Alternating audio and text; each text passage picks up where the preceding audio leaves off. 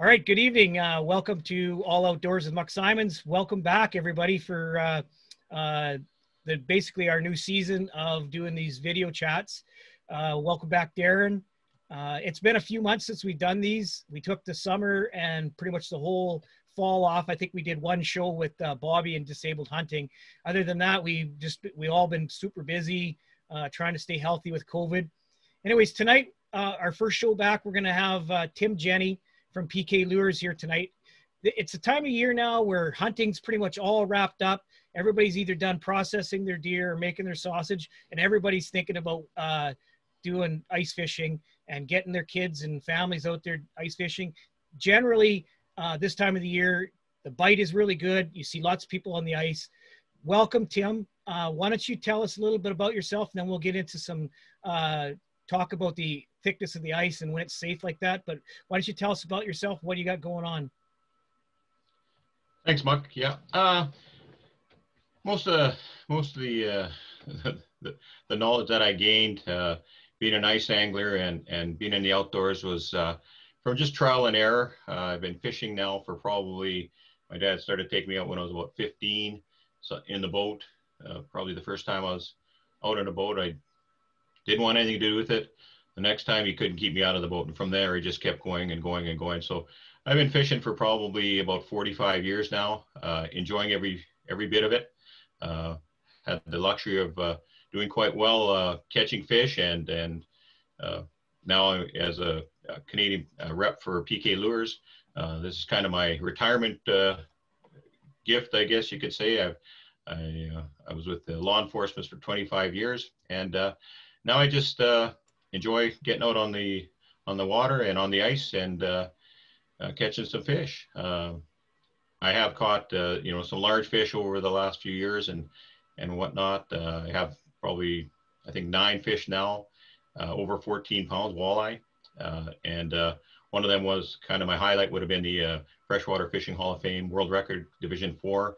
That was back a few years back with PK Lures, and that record's been broken a few times, but it's all live release. The fish was let go back into the water and is out there somewhere, hopefully, for somebody to catch. He'd probably be a pretty big one now, but no, just out there and enjoying myself and having a lot of fun and catching fish and seeing if I can maybe give some tips that the anglers out there maybe missed, or doing something that, they say, hey, maybe that'll help me catch a fish or two, or maybe a big one or a trophy of lifetime. And that's what we're here for, to educate people and help out where we can. Excellent. Well, we're sure happy to have you on the program. Tim, probably the most important question we're going to have in this whole program tonight, though, is when is it safe to start fishing on the ice? Like that, this time of year, especially on social media, you always see vehicles going through the ice. Why are guys continually pushing the envelope when it comes to getting on the ice? Yeah, I think the biggest thing is the education piece of it. Guys like to, again, push that envelope. It's really exciting to get out there first ice. The fish are big. The guys that go out and do that, they got to know what they're doing, and they do. I myself personally like to have about 5 to 6 inches. I've been out on 4 before, 4 or 5, but it's got to be quality ice. You have to know where you're going, and don't take any chances. Make sure you have yourself your ice pick for your hands. If you do break through, a spud bar to test as you walk out. Every step you should be banging that ice, because I've seen guys bang, bang, bang, and we've probably all done it too. And oh boy, that went through pretty fast. Back off, and you can see that it's, ice will fluctuate from 4 inches to 2 inches pretty quick. And if you're on that thin ice and that lets go, and there's a hairline crack, you don't see it, it can be game over. So the key is to make sure the ice is safe. Your tackle shops, the internet is great for that. A lot of guys will say, hey, go find out for yourself. Exactly. Don't trust anybody saying, it's safe, you can drive a truck across. Don't listen. Go out, do it yourself, check yourself, because the last thing you need to find out is, oh, it isn't safe.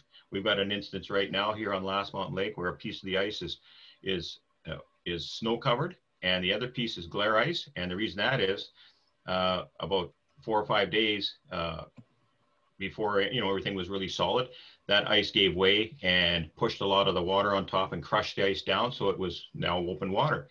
But the snow cover stuff, of course, that starts about Island View and then works all the way down towards past Grandview Beach. If you're familiar with the lake at all, that just has the one scenario. And there's other lakes out there probably the same that froze later. So you're going to have a difference of maybe 2 or 3 inches. So you could be walking on 4 inches and then 7 and vice versa. So be careful, especially if you're taking out a quad or a skidoo.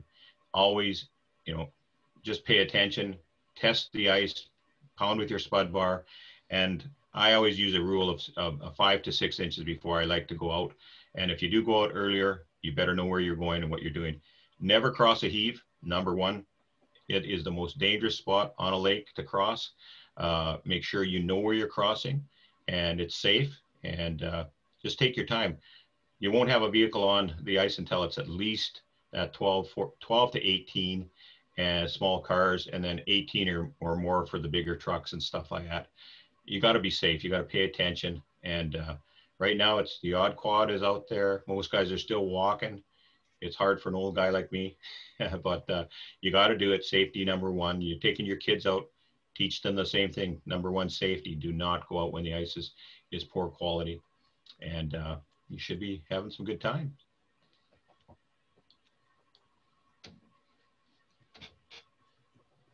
I guess the other thing. Yeah, go ahead, Tim. Sorry. No, the other thing is, again, preparation. Have your stuff, like you can purchase your ice picks and your spud bar and a small axe to move out, and baby steps. Just go slow. You'll be fine. So I know we're going to get into a little bit about technology and how it's changed dramatically in the last number of years for fishing. While we're on the ice subject, let's talk a little bit about traditional clothing compared to the clothing that is available on the market now. I recall as a young guy, my dad had the duck full one-piece parka or a denim jean parka, and it would break the wind awesome. But if my dad ever happened to go in, that's not going to keep him buoyant. What are some things on the market that you suggest to some of our listeners that are maybe, veteran people, or some guys are just starting out? What are some recommendations now with clothing? Yeah. Well, right now there's a lot of these flotation life jackets are just small little, they fit over you like a little necklace basically, and they have a built-in canister that will trigger off if you should fall in the water. I've seen guys using that already this year. There's flotation actual jackets made by a lot of different companies that will actually keep you above water if you do break through the ice. Most of the stuff that you buy now that is used for winter ice fishing and is designated for that, that's what you should concentrate on purchasing, because there's not it's terrible if you're out there and you're cold or you do fall in the water. You got to have something that's going to save you basically, or give you some time to get out. Pretty much all the suits in that have some sort of flotation in them now, but make sure that when you go to a tackle shop, you ask about that, and you should be fine. It's come a long ways from the old days where, like you said, the green garbage jacket, we call them too, and you fall in and you're done. It's going to just suck you right into the water. But preparation, you have a rope, go as a buddy, make sure you're doing the right things, and you should have no problem. Number one, no fish is worth dying for. Be cautious, and you should be fine. It's a great sport if you do it right, and you got to put everything into that whole piece of the puzzle. It's all got to be, your equipment's got to be top notch. You got to be prepared when you're going out there. You got to know where you're going. The tackle shops in most cities are really good. They'll tell you where to stay away from. Internet is good. Guys will say, hey, be careful. There's a break forming here. Don't go near there. You still get guys falling in, but thank goodness it's mostly they're just in and then out type of thing, or they break through a tire close to shore or whatever. But if you do break through, that's a different animal. Yeah, let's talk a little bit about that. What if your vehicle happens to break through? If it's the nose, depending on the situation, some vehicles might stay, above the water. Some might be starting to sink. What if you're in a vehicle? What are some tips that you can give some of our listeners to what you have to do or what you must do to get out of your vehicle? Well, I actually was, I don't know if I was called lucky or unlucky, but I actually watched a vehicle coming down the lake. We were quite young at the time. I was probably 15, 16, and we were ice fishing, and the truck started coming down the lake, or pardon me, the car started coming down the lake, and my dad goes, boy, that's not good ice over there where he's coming along. And as he approached, we seen the splash. We seen these two guys get out of the vehicle, like the doors threw open, and they literally rolled out, which is what I would suggest you do. They got out of the vehicle, luckily, and rolled to the side. They were covered in water. I mean, they were very lucky men. And I watched that vehicle with the windshield wipers going back and forth. I mean, it took probably 30 seconds to slowly go down, but the key is quickness. I mean, those guys, I mean, I guess you could imagine how afraid you would be, because those doors flew open pretty fast. They knew that they were in trouble. They rolled to the side, and they knew that where they were going into was the deeper water, so they kind of came towards the back of the vehicle, and then they circled back around. We had to actually call the RCP and keep them warm in our truck while the RCP came and looked after things. But it was something they weren't paying attention, in my humble opinion. They went out, it was unsafe ice. They should have never been on it, and it almost cost them. But that's the key. Get away from the vehicle as fast as you can. Back, if you're driving and your nose goes down, then darn well that behind you is probably safer ice. So try and get back there if you can. But it's going to be quick. You might have a minute if you're lucky. It can go down fast. On those big bodies of water, particularly where I grew up, the Lake of the Prairies, lots of current, lots of, water running in from different streams and creeks and stuff like that. I do recall as a young guy going out with my dad with our snow machine, and we had a shack, and we were on the south side of the bridge, and there was tons of ice, and we drilled holes, and we were just kind of bobbing around, and we actually went, and he parked underneath the bridge, and he walked out on the north side, which is probably 25 feet from from the sled. And he started punch one hole, moved over about 5 feet, went to put a second hole in. And basically the auger just launched out of his hands, and it just took him, like it just went right down. The ice was green, it was rotten. And this is in the middle of the winter time. So just that current, the north side of that bridge is not usually is very good because of that current. The ice doesn't last very long there. So, over the years, there's been lots of vehicles going down. So bigger bodies of water, lots of current happening. So yeah, for sure, your ice conditions can change, like you said, overnight really sometimes. Oh yeah, like be careful. I mean, your points, your neck down areas, heaves are really bad. Like that's just like, you stay away from a heave. Don't even go near it. If you're gonna stop far back, and we do that all the time. We'll be like 50 yards if we have to. We'll walk up and take a look. Nope, it's a heave. Sometimes it's snow and you get fooled, but we don't go over heaves. We'll go around. There's so many different access points on the lakes that if you have to, and we'll go around to the other side and then come across if we have to. Never cross a heave if you can avoid it. It's just like taboo. That is the worst. That's where I would say probably I'd venture to say 90% of the vehicles that go into the water go because of a heave or a structure point. There's some real sharp points on Last Mountain Lakes. One of them is Pelican Point. That point can be open all the time. I mean, it's taken a lot of vehicles down, and I think there was like 7 or 8 a few years ago that went into the water at Last Mountain Lake through heaves or different points, and just be careful. Even if it's 2 to 3 feet of ice, I mean, it's amazing how all of a sudden it'd just be wide open. Right. Doesn't make sense a lot of times, but that water's always moving, so careful. So we're going to get into technology and equipment, because I guarantee that people who are watching this program want to get into what techniques work for you, Tim, and because I mean they want to catch the best fish. But one of the things, especially if you don't know the lake, like somebody like me, I'm not that big of a fisherman. I love fishing, but I just don't have the gear for it. If I was to take my kids fishing, one of probably the biggest things that I don't understand is where do you fish? Like, how do you know where the walleye are going to be? I mean, you probably know from experience and maybe knowing the lake, but how do you pick a spot to fish? Right. That's a very good question, because guys are asking me the same thing. Where are they biting? I was out, about a week ago, had a really good bite going, and I haven't been back since. And guys say, well, why wouldn't you go right back to that same spot? A couple of reasons, because just knowledge of where those fish might be migrating to or moving to, or safer ice that a guy can get to where there's not as many people, is always a plus. But if you're just starting out, the first thing you have to do is just read, look it up on the internet, go to a tackle shop, talk to other anglers. I mean, these guys are a wealth of knowledge. They'll tell you, well, here's a good area. This is where your access point is to get on. Again, caution is number one. We've taken out your family and friends and stuff like that, especially if you're green. And there's a lot of guys that are just getting into this sport, and you'll see them racing down down the lake at 50 miles an hour. You don't want to do that. You want to take it easy. You want to be prepared if you have to stop.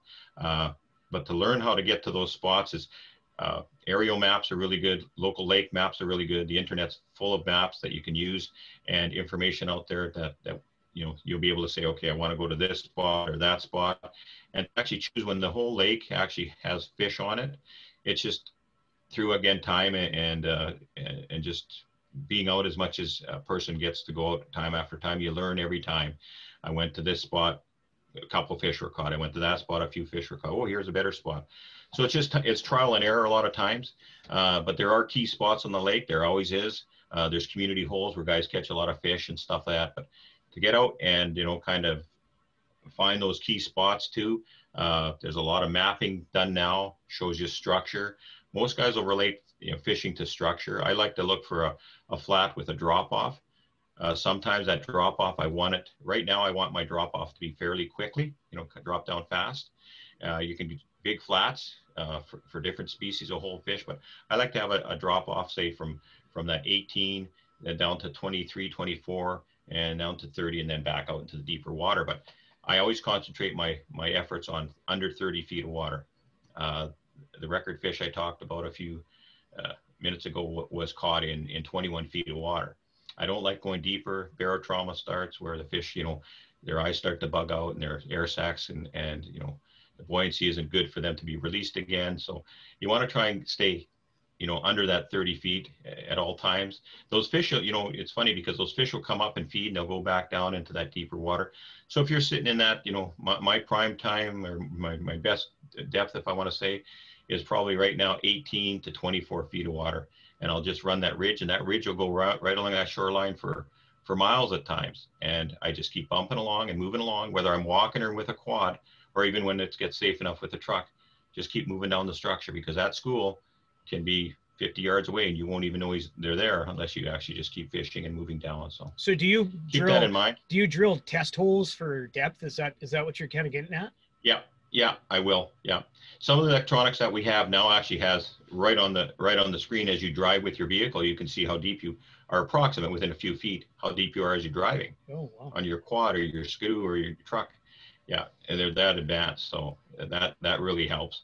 But again, knowledge and whatnot. You see a crowd of people, you don't want to try and impose. You can get close to them because a lot of guys don't mind you coming and chatting, especially families and newcomers. I'm always talking to guys and helping them out as much as I can on the ice. I mean, it's a sport. We want everybody to enjoy it, so absolutely. Just be friendly. I mean, you walk up to the guy. I've lent my ice auger out. Sometimes I'll drill it myself in the hole because they don't have an auger. It's a lot of fun when you're helping other guys out too. That's good community for sure. I usually go with muck. This is a little point in my end for looking for a spot. If you find a lot of sunflower seeds where a guy's been sitting for a long time, that's a good spot to be. That's a good spot. Yeah. That's a good spot. Yeah. Hey, there's a blood spot over there. What happened? Almost been a fish caught. But you will see areas where it looks like Swiss cheese, and you can say to yourself, well, it's like that for a reason. And the numbers of people there too will draw people, But convenience too. There's some of the areas here that are right, basically little towns right on the lake. So one, for instance, would be like Regina Beach. Well, everybody from town goes. They enjoy it. It's a social event, and those areas always produce fish. So if you're starting out, pick an area where where you can actually see a congregation of people. And if there is an issue, somebody can help you out. But again, safety and just common courtesy goes a long ways. And you should have a lot of fun. Keep the kids warm, get the right equipment. It's a big whole mess of stuff to get a fun adventure out there with the family and kids. In regards to the lures, and I know depending on what species we're talking about, let's just talk about winter, summer. Is there specific colors in the winter that are different than summer that attract fish? Different styles? Obviously, you're going to be jigging. You won't be trolling or anything like that. But is there anything color-wise that we should be looking for as first-time anglers or anglers that you would consider that would be something that, or a flash or movement? Yeah, that's one of the questions that get posed to me a lot is like type of day, what time of day, like early morning. Like I'm talking like a lot of times I'm sitting there on the ice and it's the crack of dawn, like you're hunting, you're waiting for that deer to come along. Same thing for walleye. If you know your structure and they're coming up on 20 feet of water and they're sliding back down at the deep water, or they're up feeding on the shallows and the flats, I like to go with a glow lure. And the reason I like glow is because I can charge it up with there's different versions. Like my Vexilar here has a glow ring on it, and you set your lure right inside of it. I'll show you. Actually, maybe the guys can see it. It's kind of cool because it's got this little ring here is called a glow ring, and it'll charge up your lure. And what that does, and that's cool. And it's absolutely amazing. All you do is you drop your lure right into the opening, and hold it there for a few seconds, and it charges it right up. You know, I don't know if you can see it's a lot brighter now. It's not dark, but this thing would, if it was nighttime or early morning, it's like having a little flashlight out there, and the fish is coming along and he sees it. I mean, a lot of people just a regular lure without glow on it isn't as easily seen, obviously, and they'll just turn and boom. And I've been beside guys charging my lures up like crazy, out fishing them 5 to 1, because that fish is coming. Oh, what's that? He comes over, boom, he grabs it. That's a so great that's tip. kind of the key. I like low light. Yeah. Low light conditions, that last half hour at night, and the first little bit in the morning, always crucial. Or if you get discolored water, dirty stained water, doesn't hurt to charge up those lures, and you'll probably see a big increase in the number of fish you catch with glow lures. Now, if it's sunny out, I like myself personally, golds, silvers, brass, anything really shiny to reflect off of that lure, so that when it's flashing, fish, oh, there's a minnow over there, so he goes to take a look, and then he bites your bait. So that's crucial too. One thing that we talked about flashes is PK Lures has what we call a Wyoming blade, and it actually has I don't know if you can see it on there, but it's a little curved blade, and that thing just flashes. Like if you ever in the summertime when you're out in the boat, you'll see minnows swimming, and all of a sudden you see one flashing. And that's what those fish are going to key on. They see that little flash and they zoom in to take a look at it. That's really kind of cool. I mean, you can put that Wyoming blade on any lure. PK, most of them come with the Wyoming blade, and it attracts the fish. It's vibration, sound, and visual. I mean, these lures here, they look like crawdads, and they look like perch. And I mean, you're trying to fool that fish into believing that, hey, that's something out there that I want to eat. Tim, what's the name of that other one, that glow one? Like, what's the name of that? If somebody's watching right now and says they have to have that, what's the name of that? This is it's a Vexilar glow ring, GLO ring, RING. Okay. It's made by Vexilar. There's other ones out there that actually is like a little flashlight. You close the container and it gives a little charge. It snaps it, and the infrared light just boop, and it charges it up big time. Do you run bait with that as well? Like, do you have anything on the trebles there? Yep. I'll take a lot of guys will, frozen minnows, whether they're salted or not salted. And I can show you a trick that I use a lot. And I think it helps because a lot of guys will take, and one of the things that they do at times is they overbait their hook. What I mean by that is they'll put, a big minnow on there. Well, then you might as well just have a jig down there too. But the key to success, in my opinion, is adjusting your lure in such a way that your hook, I should say, I do a circle. I go right around it, so that when that fish now comes in to bite that hook. Oh, you have bait there. That's awesome. Use it. Yeah. So when he grabs it, if you've got the same hook with it hanging down like that, he's coming in, he's grabbing that, and he's pulling it off. It's gone. Yeah. With it wrapped around, he has a better chance to swallow the hook. That's the best tip right there, because I do exactly what you just described. Not that one, the other one. Yeah. Another thing you can do is just the tip of the minnow, the tail part. I just punch it through the tail piece, and it's a little bit tougher, and that just hanging there, just a little bit of a morsel. Never overbait your hooks. I don't care if you're using a PK lure or any other lure out there. If you put too much bait on it, that fish just comes along, he steals it, it's gone. And you can use just little pieces. You can use a fish eye, anything like that. Here's another little trick I like to, if you're one thing too, barbless isn't in Saskatchewan, but some of the provinces have it barbless. This one has a bar, but I like going through the top of the head because for whatever reason, it will just stay on there that much better, even when it's barbless. But go through the top, not through the throat part. Yeah. Yeah, and that can help. And if you're barbless too, this wraparound, like I talked about, it gives some tension on the minnow itself, like so.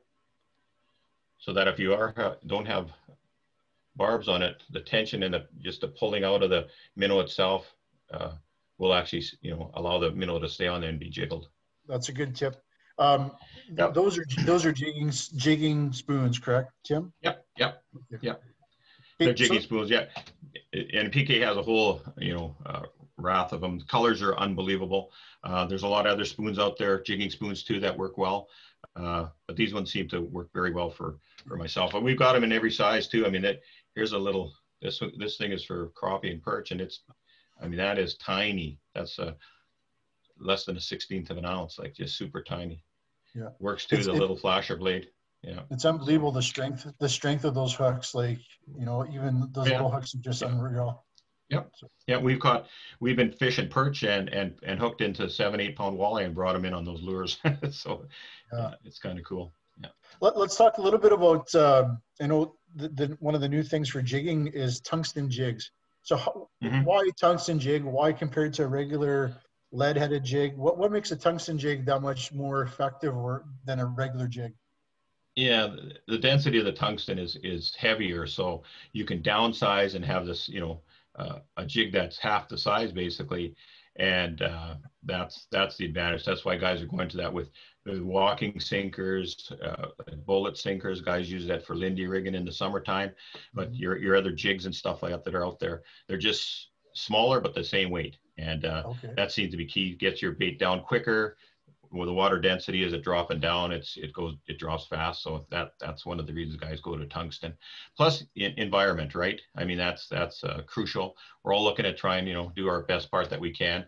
One thing about the PK lures is they're all environmentally friendly. They're made with a zinc alloy, so there's no lead in them at all that would contaminate the lakes if it should break off or you lose it in the rocks. So that's crucial as well. So that helps. I got another question. This might be an old wives' tale, but tying a lure on compared to a snap. A lot of people say you can't put a snap on. You shouldn't because the reflection, the fish see that. They don't like this flash of it. We just talked about flashes. What about tying on compared to snaps? Obviously, when you work with different species, you're going to need fluorocarbon or something that's jackfish can't bite off. What's your opinion about tying on compared to snaps and smalls and stuff? Yeah, when we're talking about chasing big walleye, I think the stealth is the answer here. These fish got big for a reason. They're not, they're smart. They've seen hooks. And what I like to do is I'll use just a barrel swivel or just a simple snap swivel, just a tiny snap swivel. I don't know if you can see it there or not. Yeah. And it looks big, but it actually isn't. And that allows me to take that on and off really quick if I want to change colors. I might be trying a red dot glow nickelback and then decide to put on a fire tire glow, and it's cold. You're out there, fishing, and your hands are numb almost. So these little snap swivels really, they work well. Some people tie it direct. Sometimes you will get line twist if you're rigging it and ripping it really hard. So keep that in mind. If you're ripping, you might get some line twist. You could use a barrel swivel on there too, right onto the O-ring, if you want, right on top. But it's preference too. Some people tie direct. I like to put a little snap on there so I can quickly, again, in the wintertime, your hands are cold, on and off really fast, changing colors or baits. It seems to help.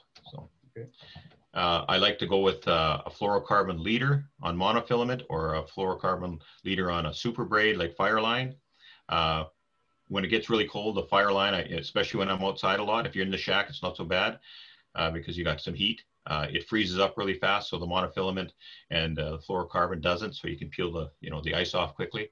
So I would say if you're asking 6 pound fluorocarbon with mono is good, or straight fluorocarbon 6 pound is good. And there's different types. Go to your tackle shops and they'll explain which. There's some that are actually built directly or specifically for ice fishing. It's an ice line. I personally don't use that. I use just a fluorocarbon. It's got less stretch. You know, when you set that hook, when you're getting these fish up, you know, up to that 8, 10, 12 pound mark, you got to rip that hook. And I mean, it's got to get a lot of pressure, and you don't just want to sit there and gingerly, oh, I got one, and start reeling.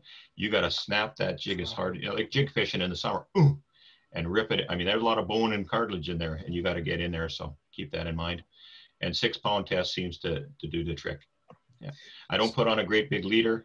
You know, old guys say, well, there's big pike in here, I'll lose it on a pike. But then that again, a big walleye is not dumb, you know, or she's not dumb. She's been around for a while.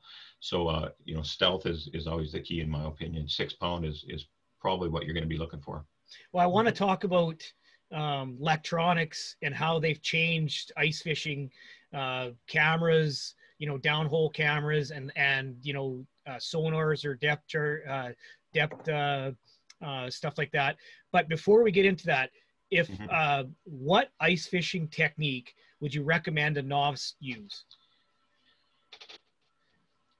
The technique to catch a fish? Yeah. I would say that you know, any lure that you have, you'd want to bait it with something, whether it's fisheye or a minnow head. Again, don't overbait it. Make contact with the bottom. Get your depth down. Reel it up about 2 or 3 inches, and jig it up. You know, short snaps, 5, 6 inches, and then just jiggle it. Hit the bottom again. Lift it up. You know, 5 or 6 inches, and jiggle it, and hit the bottom. Kind of get a cadence set up. And you don't want to do a yo-yo where it's just up and down like this. The fish will get dizzy, and so will you. You want to get that pause, because the pause is a trigger. You'll see it coming in, and you'll see the fish on your finder. And that's one thing I would suggest, is even the real low-end models. I don't care if you're spending you know, big money on a hummingbird, a Vexlar, a Lowrance. Get something that's going to tell you there's a fish there. And that's crucial, because that'll allow you to continue to fish there. I mean, a lot of times back in the day, there was no electronics. We'd sit there all day, and was there any fish down there? There might be, and there probably was. And these new units and stuff like that allow you to see how the fish is going to react to your spoon or your bait that you got there, with a jigging wrap. You know, I don't care what kind of hook you're using.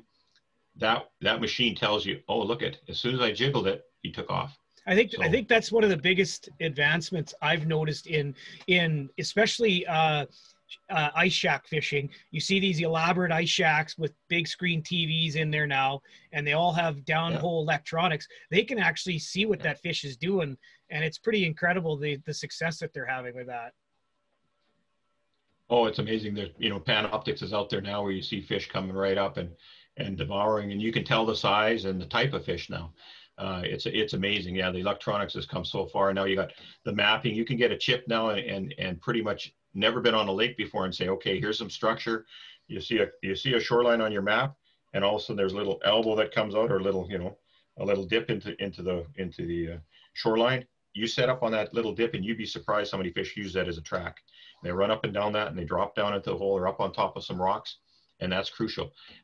It's key to be on the spot too. I mean, I've got so many spots on the lakes that I fish that, I mean, you can be off 20 yards and it's the Dead Sea, man.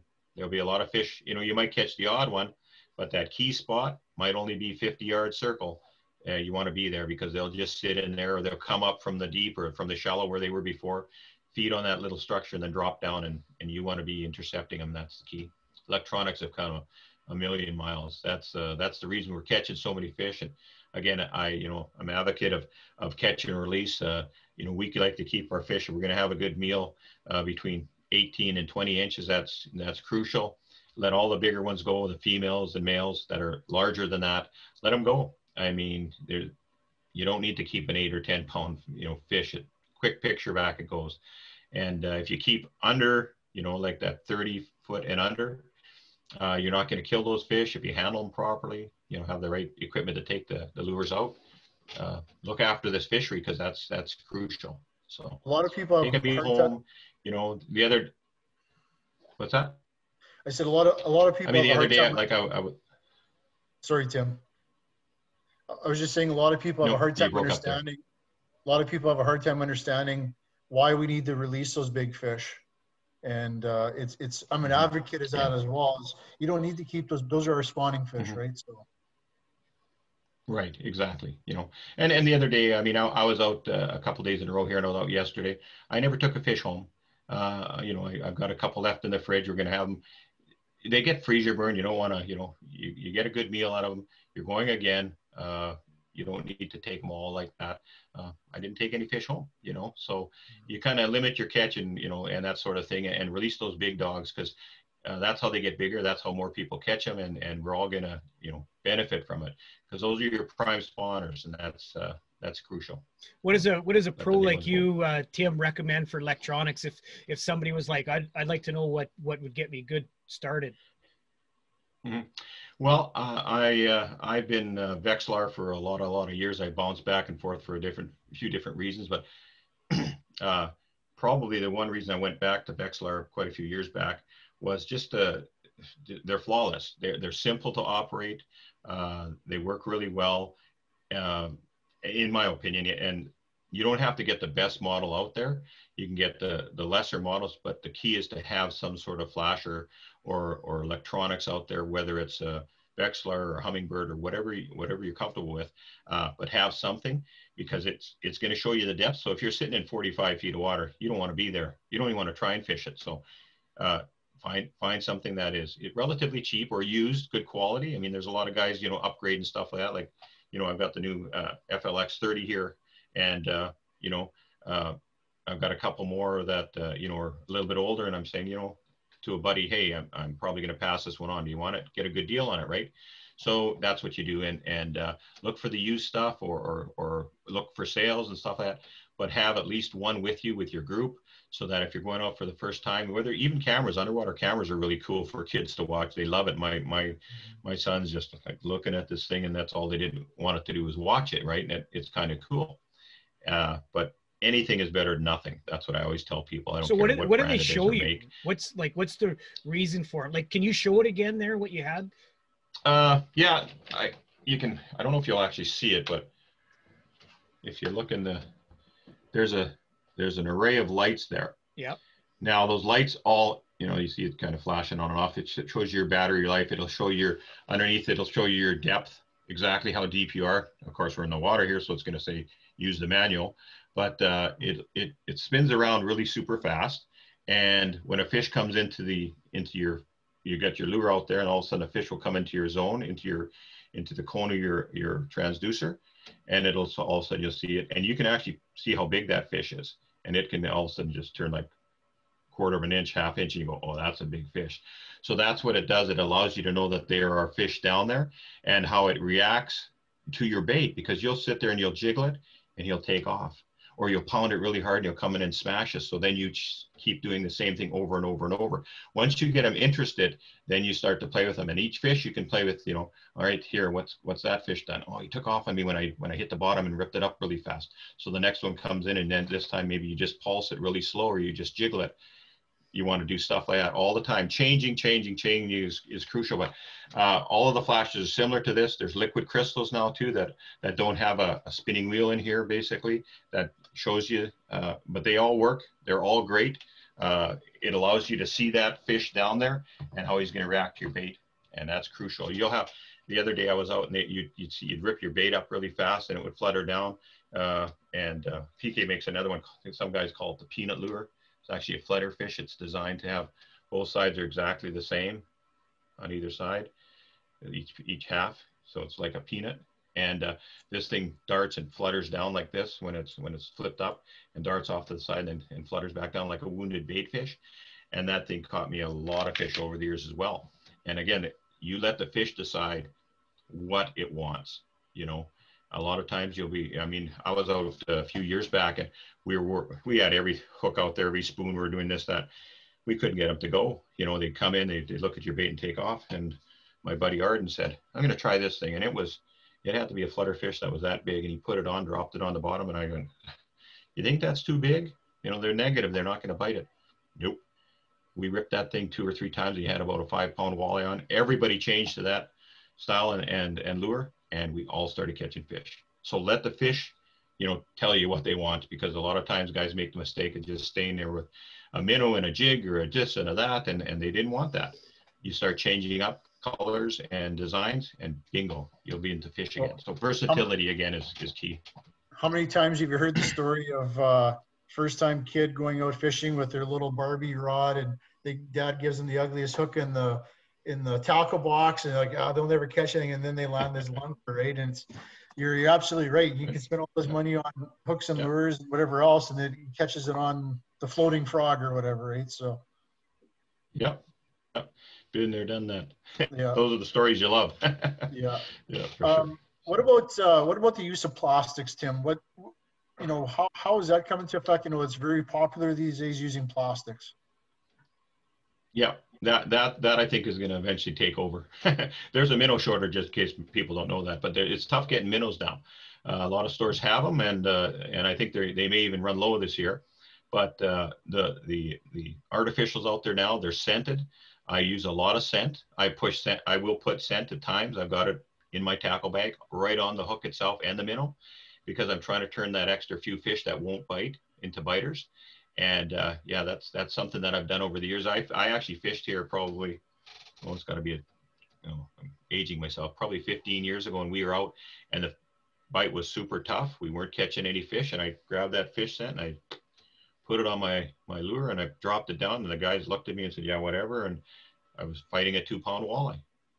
You want some now? And we all put bait on, the same bait and the fish scent on, and it was lights out. They wanted something different. And that's what I find intriguing about fishing too, is just changing the color and the design of your hook and the type of hook, whether it's a PK or whatever you want to put down there. Just keep changing, because all of a sudden, boom, you're going to trigger them.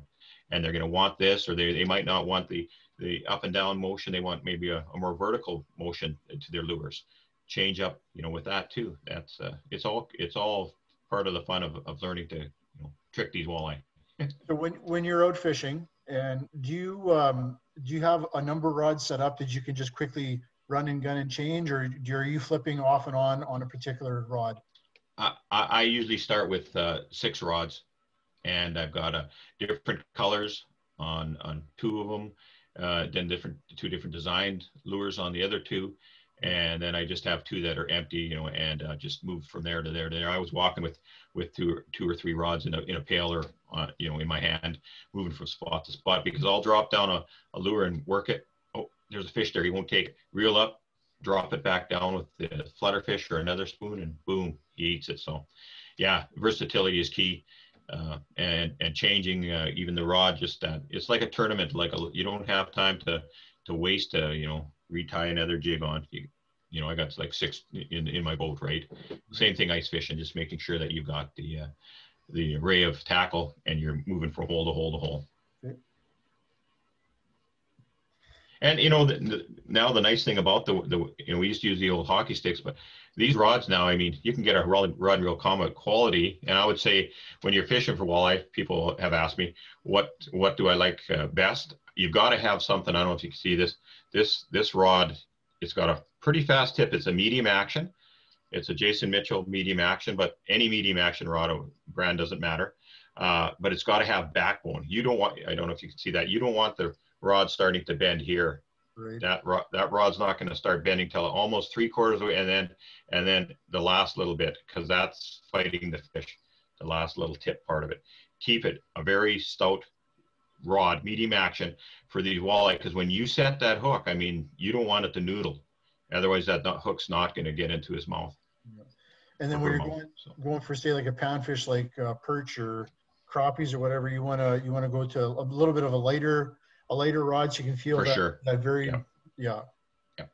Or even see it. Maybe you just see that little perch fish, and there's times where I'm fishing with a slip bobber for perch. I'll put a small little maggot on a PK, and it'll push the bobber over. Right. And it doesn't even pull it down. You're just watching it go over, and then he's on, and you set it. They'll hardly move that. You got the little spring type ends on your rods, and just barely moves it. And that fish has got it right down his mouth, and he's a pound perch. It's amazing. Mm-hmm. Tim, is there a proper way to take your fish out of the water through a hole? Well, the best way to do it is, gingerly, obviously, because it's a fish and it's a big one. Try and get underneath there. There's gills here. Don't put it into the gills. Put it under the gill, like the gill plate just under the throat of the fish. There's a gill plate and then the gills, but get it underneath there, or corral it, grab it with 2 hands, and kind of push it out if you can. It's pretty much fair game. I mean, he's thrashing in there, and it's, once he's in the hole, if you get more ice, like 2 feet, once he's in there, he's not backing out. So take your time, reach down, grab him, but try and get him in the gill plate. That's the safest. You don't want to grab him by the eyes and squeeze him, because that'll kill him, and you might as well just keep that fish. Just try and as gingerly as you can, or put your hand beside it and kind of flip it out. If you watch some of the videos that we post on some of our Facebook page and stuff like that, you'll see the guys reaching down and pushing the fish out with their hands, kind of cupping it as best they can.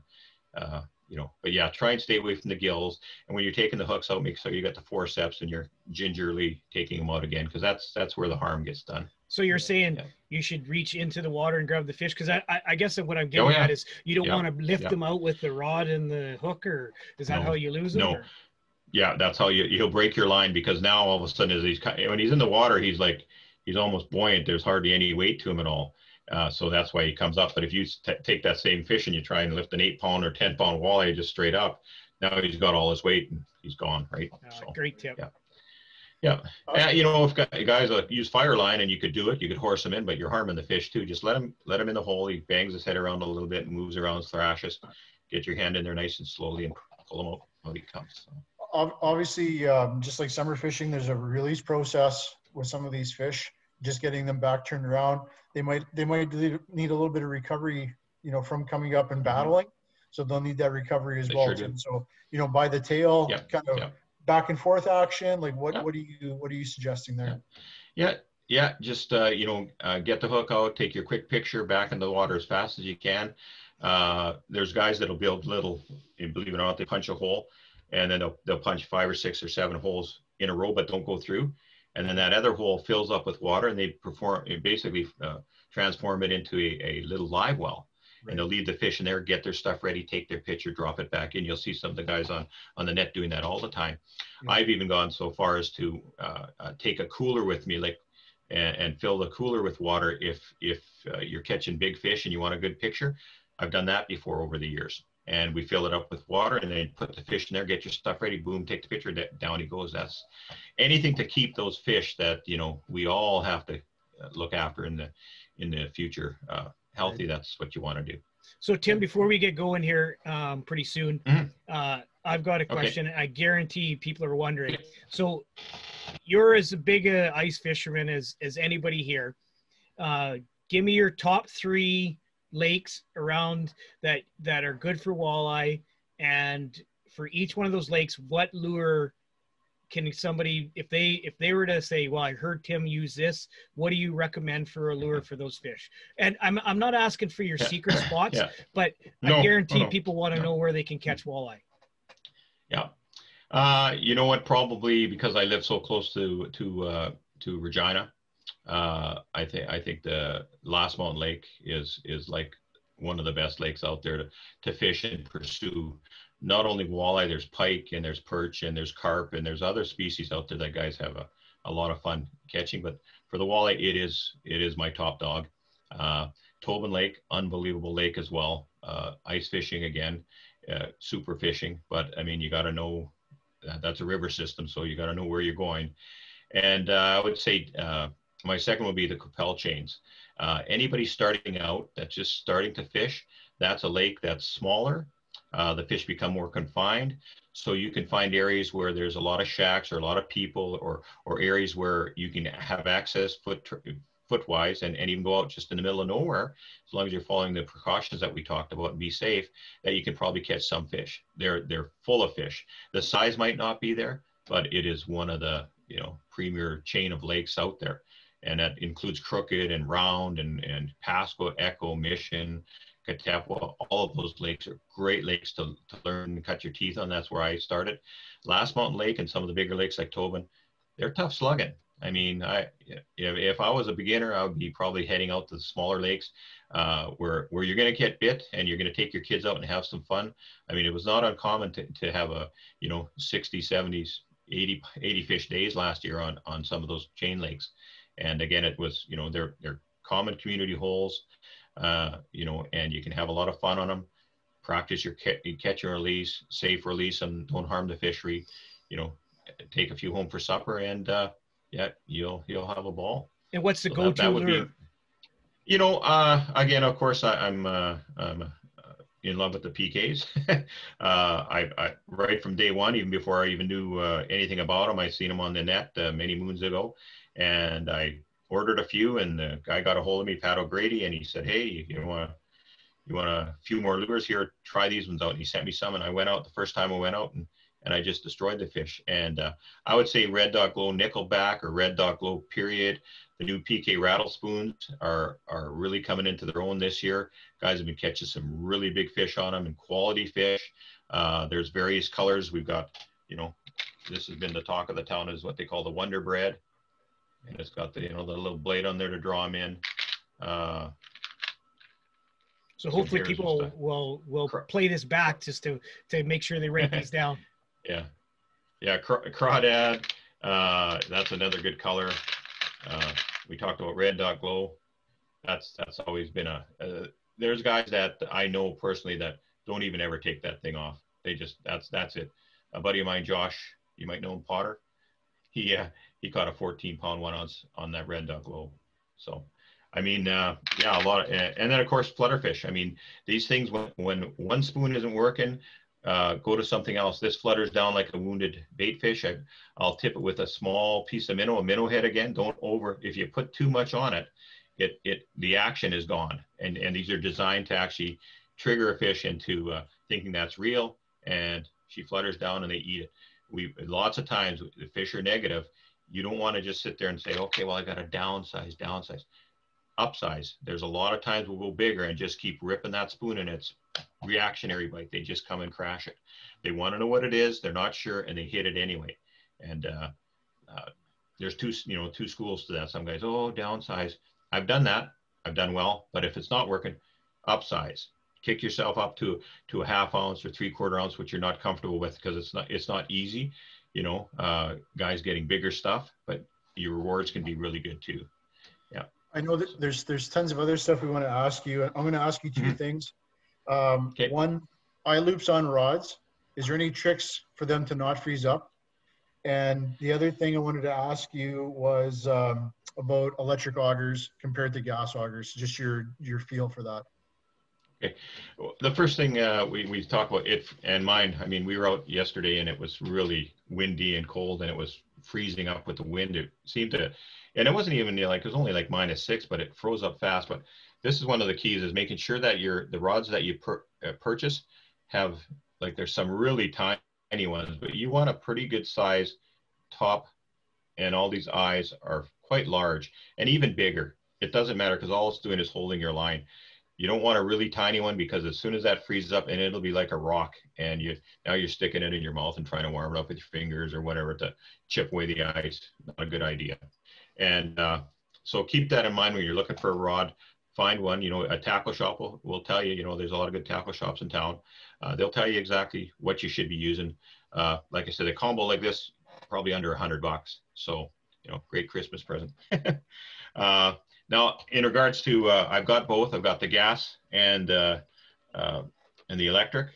And you know what? I think the electric is here to stay. It's not going anywhere. The problem with the electrics is I'm a roamer. I'll drill 50, 60, 70 holes.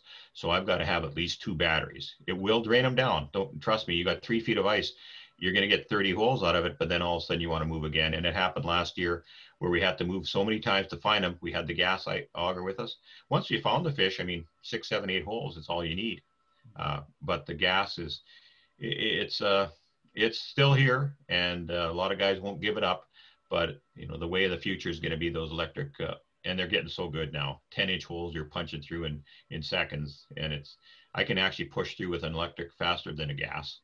And so that's kind of cool. Oh, another thing that we should talk about that I've written down here is what about for pike, and what's the tip up? What's that all about? Because I think that everybody, when they want to catch a big pike, are talking about running tip ups. Well, yeah, I mean, a tip up is designed so that basically a dead bait, smelt or Cisco, whatever people decide to use on there. Some people use herring. It's a big harness. It's quick strike rig. It's leadered material. It's not like you're fishing for a walleye. They're heavy, and like heavy strength, like probably, I used to use like 80-pound Dacron, still do. And, you know, big treble hooks on those, drop the bait down. Some people lay them right on the bottom. Some people keep it up, you know, 6, 8, 10 inches. And the tip up is set up in such a way with it's insulated, most of them. And there's a little flag. When that flag sets off, you walk over there slowly. Guys won't run. A lot of guys you'll see run into a tip up, never run to a tip up. And I don't know, this guy told me this story and I believe him, because we had flags that were going up when we were sitting there for tip up fishing. And if we ran, they dropped it. They can hear you on that ice. Boom, boom, boom, boom, boom. Trust me. Especially if they just got it by the tail, they'll drop it and sit there and watch it. So yeah, that I mean, you walk up to it and you feel the fish, he's still moving, you wait till he stops, and then you set with both hands and the battle's on. My biggest actually pike I ever caught through the ice with on a tip up was just under 30 pounds. It was a monster, and that was at Tobin Lake. So where do you find, like, how do you fish with a tip up? Do you just walk away from it until the flag comes up? Because growing up, it seemed like if you ran those big baits, you didn't catch much. Is it just one of those things where you have to wait, or you spend all day for one fish, or? You spend all day sometimes for one fish. Yeah. Yeah. You're fishing for a trophy of a lifetime on tip ups a lot of times in some of these places. We'd get anywhere from 10 to 20 fish in a day is a good day for tip up fishing. And the fish were between 5 and 25 pounds. It's quite common, and depending on your body of water. But yeah, you set them up there, and you can have 2 lines out in Saskatchewan. Some places you can't, some places more. But you just set them up and sit back and have a coffee, and some guys just sit in their shacks and watch their tip ups from the window. There's the flags up, and out we go, and yeah, pull in the fish. Yeah. Yeah. So growing up, we didn't have. Sorry, Tim, go ahead. Nope.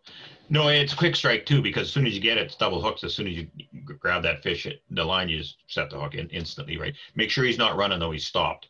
Because yeah, if he's still pulling out line, wait till he stops, the bail stops moving. Okay, he's grab it. You pull it in slowly and then set the hook in. And you know what? That's a good tip. I would have never known that, because the last time I went tip up fishing, it was running and I pulled it like that. So. Mm-hmm. Yeah. Let it stop. Then he turns it, swallows it, and then you let him have it. Yeah. Some of my fondest memories fishing with my dad was tip up fishing. He made his own tip ups, right, out of some material he had at home, and some big Norwegian line, I guess it's called, that green stuff with some big hooks, and we caught some big pike over the years with tip up fishing for sure. So one question I have, Tim, is people that set up with their holes. You see that some people will take a shovel and they'll shovel around their holes for light. Does that make a difference for fish when you're out fishing with heavy snow cover? Is it clear around that hole to get some light through there, or is that just an old wives' tale? I do clear some of the snow around, only because it makes it easier to access the fish when you catch it. If you're pike fishing, you want to clear a little bit around so that you can get your tip up down in there and stuff like that. That's fine. But yeah, once that ice starts forming, there's 3 feet of ice. I don't think it has a lot of bearing on it.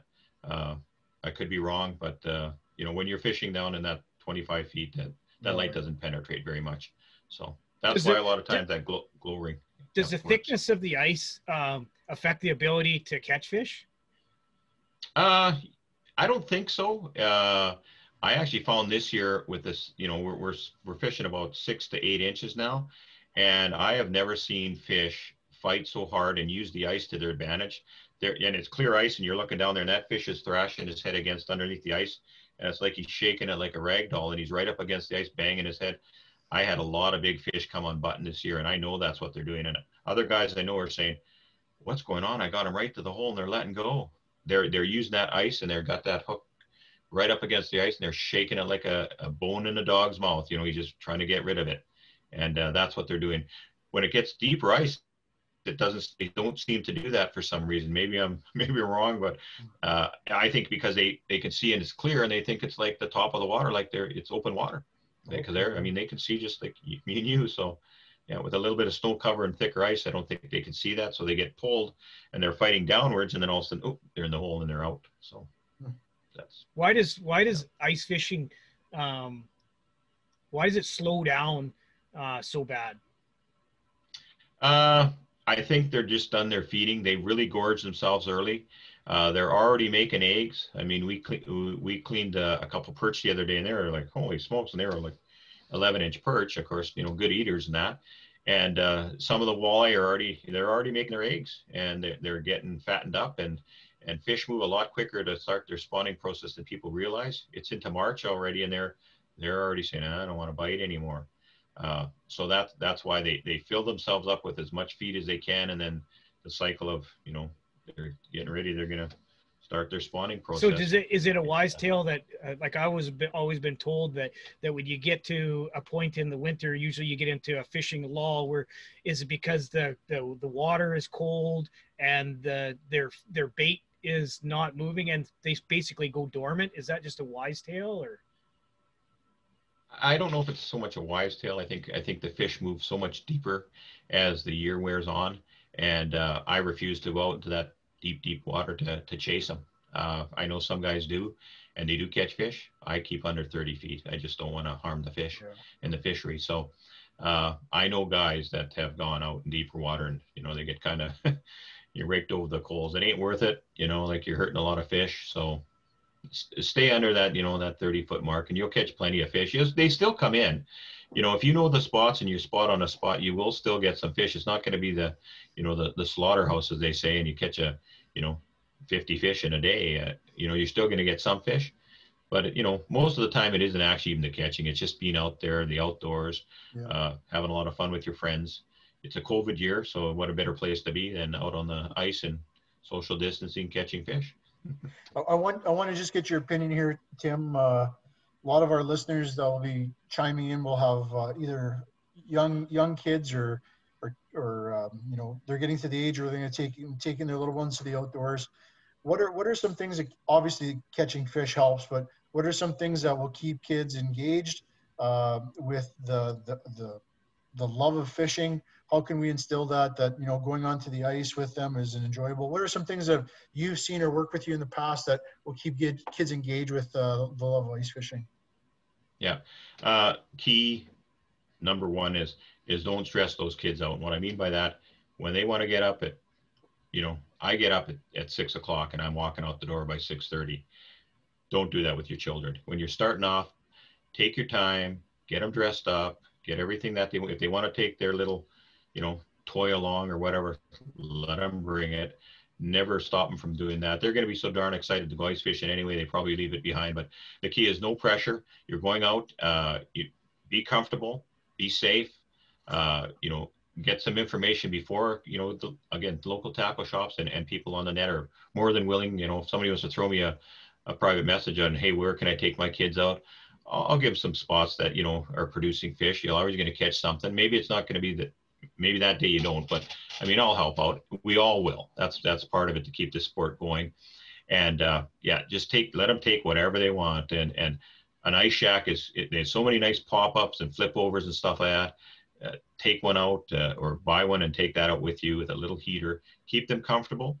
Keep them, entertained with a little underwater camera. Is so much fun, especially perch fishing with young kids. They'll watch that lure there for hours. So that's the key, is just enjoying it, making it a full meal deal. Take them out and just have a lot of fun, and the catching is secondary. So I remember having a fire in the shack and bringing some pierogies that were boiled already, and we'd fry the pierogies and some sausage, and then having a Cuban lunch out there would help as well. So yeah, take your lunch, that's for sure. So Tim, we're gonna wrap it up here, but okay. if somebody was to say, what does Tim Geni take for equipment when he goes ice fishing, what would you tell him? Number one, your proper clothing. I mean, you got to dress warm. You got to have all the safety equipment with you. You got to have your proper bait. You got to have your flasher charged up. You have your rods and reels all ready to go. Preparation is number one. And your ice auger needs to be charged and or gassed up and fueled. Everything's prepared the day before. The last thing you want to do is say, well, I'm going to start getting this ready in the morning. It'll be noon before you get out. Preparation, knowledge of the lake and where you're going and what species you're going to attack. You're not going to go for pike with my walleye stuff. you know, although I do catch some big pike with it, incidentally, but when I'm chasing walleye. But just be prepped. Make sure you're out there doing your homework, and you should have a great time. And again, most people are very, you know, if you got a question, there's some Fishing Saskatchewan site, Ice Fishing Saskatchewan, your site, any PK site, I don't care what it is. These guys are more than happy to help you out. I mean, that's what it's all about. And to ask the question and say, hey, you know, a lot of guys, you know, kind of freak, oh, go do it yourself. But guys don't have that time and that luxury. You know, I have no problem. Again, somebody wants to private message me and say, you know, you might not get my GPS coordinates, but I'll say, hey, they're biting on this lake, or hey, try out that lake and try 15 feet of water. That's where I've been having my best luck. So I don't mind helping out people. I mean, that's what's going to make the sport better and for everybody and more enjoyable, you know. So that's the key. And on that, I'm going to also say something here.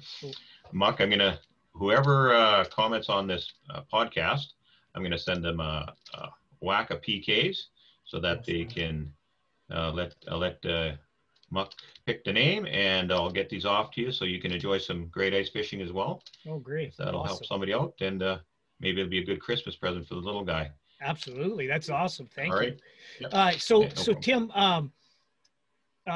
if anybody wants to get PK lures from, where can they find them? Do they buy them direct from you, or how can they get a hold of you? And like, how can somebody connect with you if they want to get some information? Yeah, we have a PK website, but the tackle shops in town, most of your major centers, most of your tackle shops, they all carry the product. So any of them, you'll be able to go in and grab them. So do you have your own? Do you have your own PK website or Facebook page? There is a website, yeah, if people so choose. But you know, like I said, that you should have, the tackle shops are stocked right up. It's a great stocking stuffer if you want to, you know, get one for grandpa or dad and the kids, and they've got them all, and they're right here right now. Shipping, of course, you know, you can do that, but I mean, it takes some time. So, I mean, it's supposed to be a nice weekend next weekend. You don't want to be waiting for them in the mail to come. So, yeah. Darren, you got anything before we head out? Well, you know what? I got a Tim Geni story. Actually, it was the first or second year that we had the Parkland Outdoor Show. Tim came with PK Lures, and I believe it might have been the first year when they came, and they had a board at that time. It wasn't a very big board, but they had a board with all the PK lures and stuff. And I kind of said, you know what, you guys should bring some lures to sell. I think if you're in Yorkton, if they're like the Ukrainians, like my dad, that show up, they want to buy something that day. And people were coming wanting to buy. Tim, you might remember this. They're wanting to buy those lures from you guys, but there was a display that you guys had up. Yeah. So he suggested they go uptown. And at that time, I believe Home Hardware was the only place carrying them in Yorkton at that time. They were open only Saturday because they weren't open Sunday. They sold every PK lure in the store that weekend on that Saturday. That's awesome. The next year they came back. The second year, I believe, Tim came back. They were actually selling them at the show. So I think they learned their lesson that year. But the thing that stands out that I remember best about Tim is at a banquet we had, I believe it was that second year, and we were raising some money for a young guy, a family that had a young boy. And it was Tim Geni that rallied the troops there that raised a bunch of money for a special school for that kid. So Tim, we really appreciate your big heart, and you're a big fisherman, but your heart is definitely bigger than your fishing accomplishments. So, thank you. We still keep in touch with the young lad. He's doing great. So, yeah. That's awesome. You know what? I think that's what I love about the outdoors and everything that we do is that it just brings people together, and that's. I mean, that's how Darren and I became best friends is for the Parkland Outdoor Show and Expo and the reasons and the things that they do there. Tim, can people get a hold of you directly on Facebook? Yeah, I'm on Facebook. So if somebody wants to PM me or through PK Lures, Kurt and Pat monitor that as well, and they can any questions they direct back to me. So you can go to PK Lures Facebook. And are you going to be back at the show, or what's your plans? Are you going to be back so people can hook up with you? There's a good pun there. The Parkland show? Yeah. Are you hoping to come back or? Well, we've certainly talked about it. The last couple of years we made it to Winnipeg, so Kurt has a lot of shows that he does down in the U.S. and whatnot. So it's a time thing, right? And I keep poking him, saying we should come back, and I think I might have him convinced. Okay, well, yeah. This was a great way to bring on the ice fishing season, Tim. I couldn't thank you enough for joining us. I know people are just buzzing about getting out about walleye. Oh yeah, real quick, what's the bite like right now? The bite's been phenomenal. Yeah. The weather changes will actually affect it, so be careful. If you're picking a day and it's really windy and a front's coming through, you know what, with the kids or whatever, you want to, kind of choose something else. Just err on the fact that it could be off. But once it sets up again and you get stable weather, whether it's stable weather, cold or warmer, that's key is stable. So watch your barometric pressure, guys. Don't believe in that, but it does affect it if it goes up and down really fast. It can you can have a super day and go back to those same holes and crickets, nothing. And the fish are still there. They just won't go. It's just like summertime. So it's kind of funny, Tim, when I asked you to do the show and you said you would, and I said it'd run about an hour, and you kind of chuckled saying, well, I don't know how we could talk for an hour. And I said, it's with what our guests have to share on the program, it always we could talk for hours. And because it just you guys are so wealth of knowledge that it's amazing. And I just see the time here that we've already went an hour, and we could keep going. Oh, yeah. We're definitely going to ask you to come back. I know that we can spend another hour talking fishing. Darren, right. Thanks again for everything that you do, buddy. Everybody, I want you guys to have a safe and COVID-free Christmas and the new year. And we try not to talk too much about what the COVID's been doing to our industry, but I just wanted to say to everybody, hang in there. One of these days, this is going to break, and we're going to be able to get back at it. I will say, from this hunting season, I've been hunting. I'm turning 50 in a month, and I've been hunting since like 12. And I would say that there's more hunters this year than there's ever been in my entire life. And I mean, we can blame COVID for a lot of things, but it did bring people back to hunting and fishing. So because a lot of people didn't have anything else to do. So Thank goodness for that. But anyways, we're going to beat this thing. And stay tuned, everybody. Thank you, Tim. Thank you, Darren. I want to share one thing, Buck. Those viewers that are out there, if you are looking for Christmas gifts, get out and support those people that support the industry. If it's buying a hook, if it's going to an outfitter that is still open to provincial visitors, go support those industries. Those people are really hurting right now. So if you have an opportunity to buy, like Tim said, buy some stuffing stockers, if it's hooks, if it's a new fishing rod for somebody, if it's instead of buying a toy, buy a youth a fishing package. Let's just get out there and keep those people in our industry supported and know that we don't want them to go under, because we need them when this thing's going to be done. But as you're saying, like, this is a great opportunity to get somebody out in the field or out on the hard water. So, those viewers that are out there, make Christmas this year, make it an outdoor gift. Well, I'll leave it at this. Yeah. I think ice fishing, beyond any other outdoor sport that we can do, is probably the easiest to get your family and friends out to, because you really just need a hole and you need a line. Whereas other things might be very technical. If you just want to do a family adventure, ice fishing is where it's at, for sure.